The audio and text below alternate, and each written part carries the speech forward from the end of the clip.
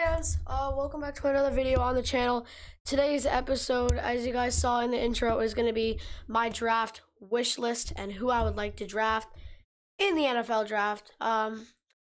So today, as of course I just mentioned, we will be talking about who I would like to select in the draft and why.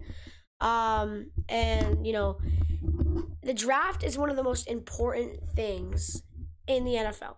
You know, you can't really have a team without drafting or free agency. Rookies are unique in a way, if you guys agree.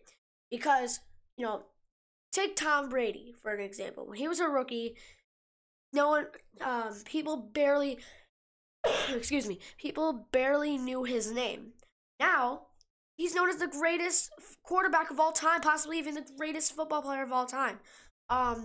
He went from being a third string or backup quarterback, either one, I'm pretty sure it's backup, to the greatest of all time. I mean, that is something that not many people have achieved. Like, I'm pretty sure he's the only one to achieve 7 Super Bowl rings and started off his NFL career as a backup. You know, that's astonishing for a player, you know. But what I wanted to talk about is who I want the New York Jets to draft and why. Now, the two main positions we need are cornerback and offensive lineman, possibly safety. I think we're good on the wide receiver core. I think Garrett Wilson from Ohio State would be a great select, but I just don't really feel the need for it. And, you know, Elijah Moore's already a growing star. Corey Davis is doing well. You know, there's rumors that Robbie Anderson might come back to New York. You know, Keelan Cole is doing great. You know, I just don't feel the need. I just don't feel like there's a need for another wide receiver to be on the Jets. I mean, I could see it if Robbie Anderson does not go to the Jets and we don't re-sign Berrios. I can very well see an opportunity of us drafting Garrett Wilson. And if that's the case, I will be 100% fine with that, you know. But I would... So we have the 4th and 10th pick for the first round. Now, who do I want for the first overall pick? An offensive lineman. Now, the offensive lineman that I really would like is Ikem. I think it's Ikem Ekwonu. That's from you know, he's just a great offensive lineman. I've looked at his highlights, you know, before, you know, to see which offensive lineman I would like. I think Ikem Ekwonu is a perfect, you know, offensive lineman, fits the Jets offense. I think he will do great. I think him, Mekhi Becton, Morgan Moses, and Elijah Vera Tucker will do very well if we re-sign Morgan Moses.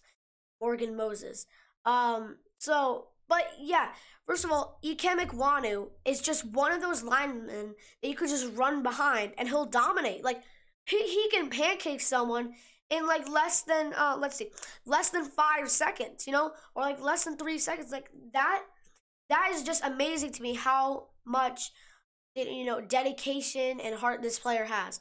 You know, that is the player I would like to select for the 4th overall pick in the draft. Now, as I mentioned earlier, we do desperately need a cornerback also. Now, the corner that I've picked for my pick is Sauce Gardner. You know, he's unbelievable. I've seen he would fit the Jets defense. He would improve the Jets defense. You know, with Mosley, with Bryce Hall. You know, Gardner and Bryce Hall would be such a good cornerback duo. It'll be dangerous, a dangerous duo in the next 3 years or so if we pick Sauce Gardner. And that's what I really want. The 2 picks I really want in the draft is Ikem Ekwonu and Sauce Gardner. Now, am I fine with Garrett Wilson? Yes. But I would also like I'm leaning more towards Sauce Gardner and Ikem Ekwonu. I don't mind if we get Evan Neal, which is the other offensive tackle that's in the draft. Ikem Ekwonu is also such a he's such a maintainable like if you guys know what I mean, like that he maintains defenders really well. Like he doesn't let them get through. He doesn't, he just doesn't let them get through the pocket and get to his quarterback. That's what I love. Zach Wilson needs protection. He needs, like linemen to save him from getting sacked. That hasn't been the case for the past year. I saw Zach Wilson getting sacked 9 times during our last game against the Bills. That's not good. But if we get Ikem Ekwonu and fit him with the offensive line with Elijah Vera Tucker, who's also already building star himself, then I think him, Mekhi Becton, Morgan Moses, and Elijah Vera Tucker, we're going to have an elite offensive line in the next 5 years if we keep just drafting linemen. That's what we need the most, and there's rumors that J.C. Jackson might come to the Jets. I would love that. I would really love that. But I would also like to select a corner in the draft. Like I said, I'm fine with Evan Neal, which is an offensive tackle.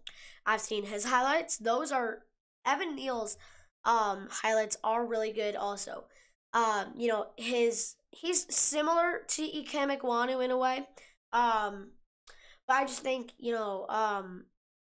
he's more of a, how do you explain it? I don't really know how to explain it, but he's just a different type of lineman than Ikem Ekwonu.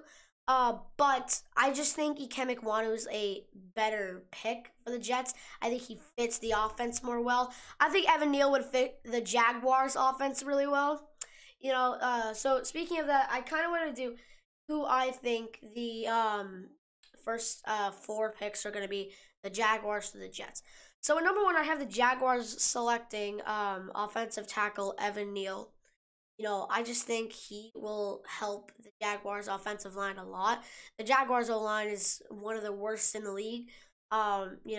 It's so bad. I think they need I really desperately think they need an offensive lineman. I think Evan Neal will do just the job, at least to help it a little bit. But Evan Neal won't be able to save them all the way.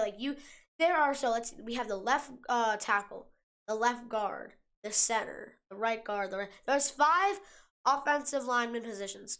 One offensive lineman cannot fix that whole 5. You need to, keep getting free agents, drafting O-linemen over and over again. That's how you're going to build your offensive line. So I think Evan Neal fits perfectly with the Jaguars. Moving on to pick 2 for the Lions, I do have Aiden Hutchinson going to the Lions. I think the Lions need to improve their defense, their defensive line especially, and I think Aiden Hutchinson will do the job in Detroit. I think he will be a beast next season. I honestly think he will be a top 10 defensive end by the end of next season. Him in Michigan, he was probably the best defensive player in college football last year. In Big Ten, he was just such a good player last year. I think he will help the Detroit Lions a lot. So at number 3, I do have the Houston Texans getting Kyle Hamilton, safety. I think the Texans also need to sort of rebuild their defense, and I think Kyle Hamilton will do just the job at safety. I just think he fits well with the Texans defense. I think he'll do great in Houston. It depends though if Houston uses him right. That's the whole point. If you use players right, they're gonna shine. They're gonna show you what they can do. But here's the thing: if you don't do them right, if you say you put them in a situation that just leads them to not comfortable. What I'm trying to say is that you have to know how to coach your players in order for them to play like you want them to play to. For example, Bill Belichick coached Tom Brady so well. That's how he took his steps one by one to become the greatest of all time. Second of all, here's another example for bad coaching, how Adam Gase coached Sam Darnold. As badly as I wanted to keep Sam Darnold, unfortunately it did not happen, but hey, I'm still happy with Zach Wilson. I think he is our quarterback of the future. You can argue with me all you want, but I've seen improvement from him over his rookie season. I think he's our quarterback of the year, or quarterback of the future. So, like, there's a huge gap between Bill Belichick and Tom Brady at the time when Tom Brady wasn't the greatest of all time, of course, and how Adam Gase treated Zach Wilson. Those are two, so two different situations. When you have a good coach, you make good players. If you have a bad coach, you make bad players. So the Houston Texans, the Detroit Lions, the New York Jets, and the Jacksonville Jaguars, and the New York Giants, the Atlanta Falcons, all those teams that are really struggling, they just have to bring it together with their coaches, and say, hey, we need to coach these rookies so well if we want them to shine. That's the mentality you have to have in order to be a good coach, in order for your players to do good. That's just how it rolls. Like, if you say, okay, let's go for, I know we're trying to get the first overall draft pick next year. Let's just lose on purpose and make you guys look like complete fools. That's how you can't do that. If you want your team to be good, you have to give them motivation. You have to give them, you have to put them in the right situation. And so for the New York Jets, I have them getting Ikem Ekwonu for the 4th overall draft pick. Like I said earlier, he fits so well with the Jets offense. I just think he will be phenomenal with the Jets as a blocking lineman. And I just think he'll help Michael Carter a lot. I think he'll help Ty Johnson a lot, Zach Wilson especially. I just think he's such a good lineman to have, and I just really hope the draft goes well. Anyways, that is all for today, guys. If you guys like this video, make sure to hit that like button. And if you're new, make sure to hit that subscribe button for more weekly content. And I will see you guys next week. Peace out, Jet fans.